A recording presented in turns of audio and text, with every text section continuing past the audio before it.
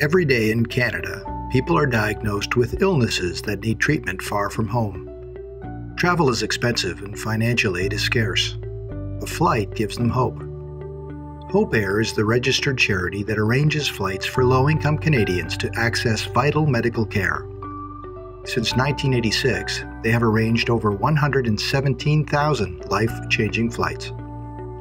Their mission is championed by Give Hope Wings, an innovative fundraiser headed by a small group of volunteer pilots.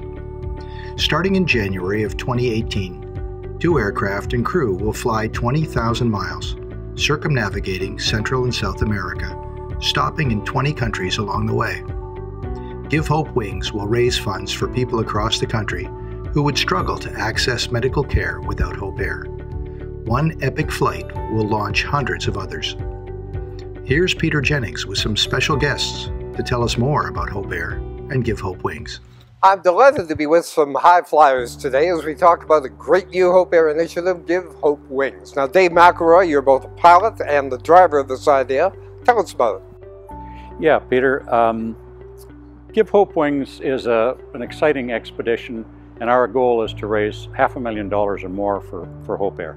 Now, Russ, as I understand it, you and Dave then are going to be flying in these aircraft all the way around South America and back. That comprises the 20,000 miles. That's correct, Peter. We're going to fly around South America. It's going to take about 60 days, and we're leaving in early 2018.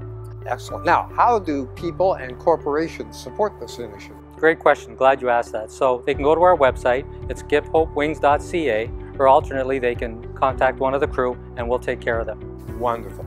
Now, Russ Airy, I noticed your plane is a little bit different than Dave's. That's correct. It's the same manufacturer, home-built aircraft, but just a little different style.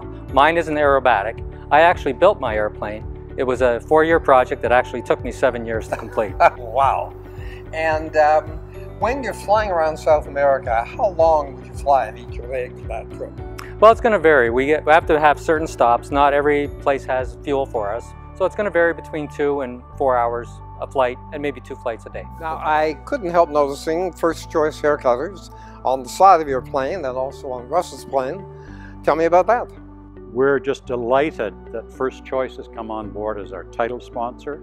This is a massive contribution that they've made. Their donation to this project will fund no less than 200 flights, Hope Air flights. Like Hope Air, they're coast to coast. They've got shops from Newfoundland to Vancouver Island, and we're just delighted to have. And I'd like to introduce Athena Kalkanis, who's the brand director for First Choice. So Athena, thank you very much for supporting this initiative. But tell me, what's the connection? Why would First Choice Haircutters want to be a supporter? Well, First Choice Haircutters is a company that really focuses on giving a great experience to our guests.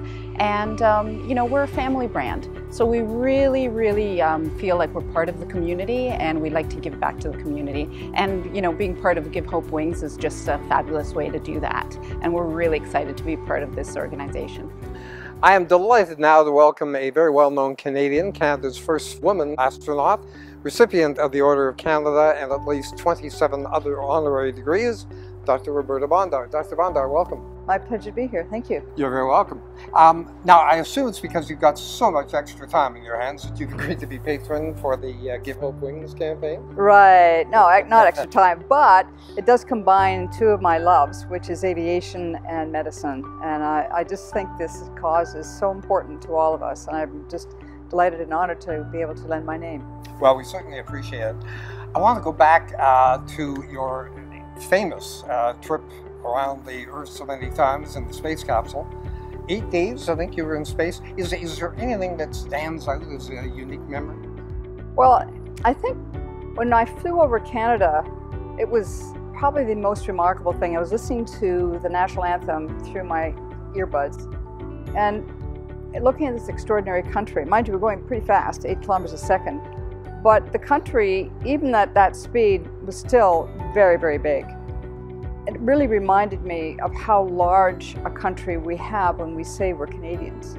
It reminds me when I was very young and wanted to fly.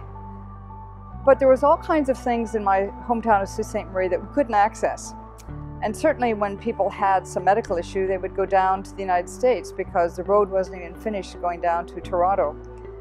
So being able to support other people in our vast land, to be able to bring them to medical aid and attention quickly, and to be able to reunite them back home again is very important to their health and happiness, and then therefore to the whole health and happiness of our whole country.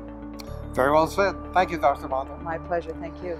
Don't forget, givehopewings.ca. You can support this initiative both as an individual and as a corporation. Thanks for being with us.